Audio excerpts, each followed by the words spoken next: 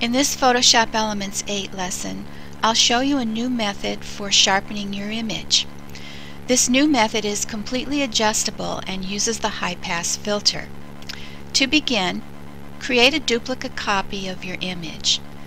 From the Layers panel, choose your background layer and then drag and drop it over the Create a New Layer icon to create a duplicate.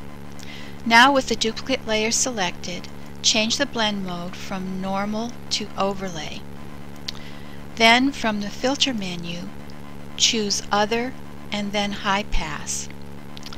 The high pass filter creates kind of a grayscale image of your image. And if we drop the radius down to 0, it's completely gray and nothing will be sharpened.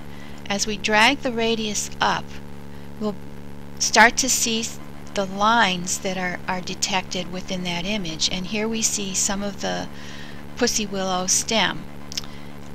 As we drag it more of the lines are selected, and we see more of the contrasting areas in the background as well.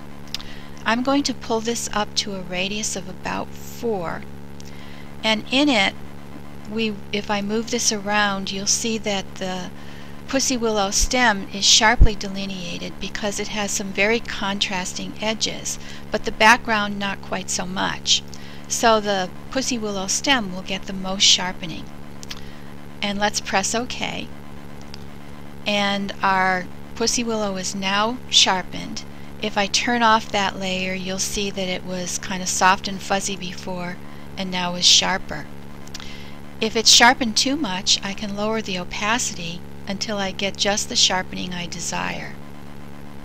The high pass filter is a very nice way of sharpening photos when you're not quite sure how sharp you want it to be, and you want to be able to adjust the sharpening after you're finished. Enjoy this tip.